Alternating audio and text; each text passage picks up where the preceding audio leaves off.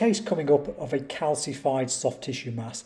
This one had been masquerading as a verrucae, but in reality it wasn't.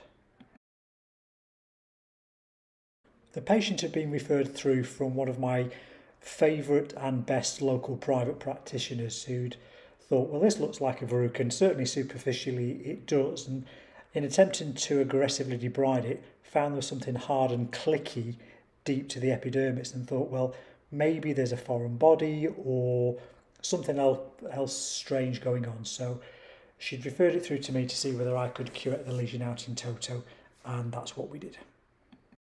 So just off camera, so I've just done before Joan came in, I've done a tibial block, and also, I don't know if you can see, there's a bleb of anaesthesia, so I've tried to block out where the medial calcaneum will be, so tried to do superficial and a deep. So Joan, how does that feel now? All right. Any pain at all as I give that No. a poke? Okay. What if I give it a squeeze? Should be all right. So how does that feel now? So when I tried to do that a few minutes ago, it was a little unpleasant. Does that feel okay now? So far, yeah. Okay. So I'm going to start and just give it a wee shave, okay?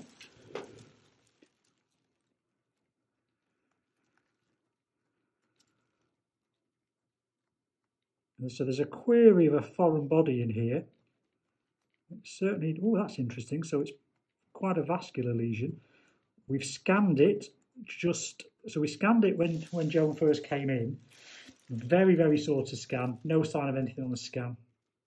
In fact, then we gave her an anaesthetic block, and then I've re-scanned her a minute ago.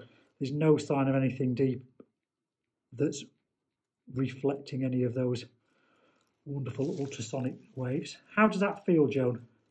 So far, okay. Is that okay?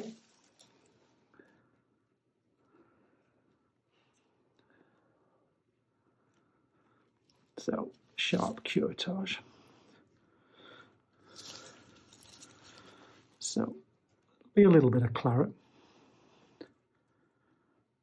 Other brands of red wine are available. Oh my God, this is tough. Oh my heck. Oh my giddy aunt, Joan. Sorry? No, don't apologise to me. Oh my bloody heck. Why, what's there? It's just the skin is so tough. Sharon, can I get a fresh 15 blade, please? That's actually not sharp enough to cut. Wow.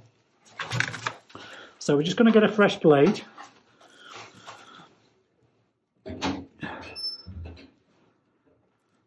Well, that's just unbelievable. So let's come around the other side. So you can see it's quite a vascular lesion. I think that's just because it's just not healing real well. So we like to send things off to the lab just to kind of just check. And they'll normally come back as, you know, when I do these verrucas, funny enough, I was just looking just a couple of days because we keep a log of all our histo things, what we send off. And I think we're at about 90% of things that we've sent off have come back as verruca. Alrighty. So Sharon's got some gloves on. Sharon, come on round for me, Chucky Egg.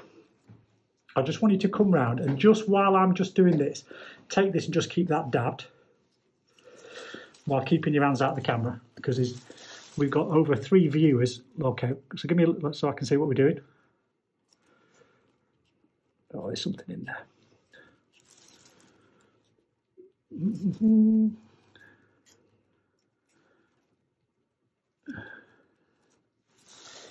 Dab again.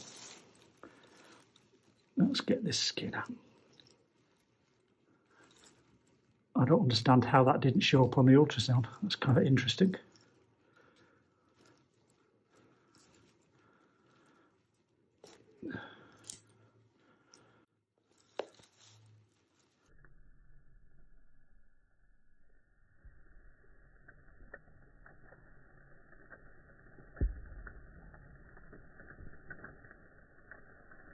Okay.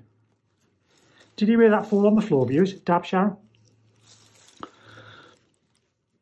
So,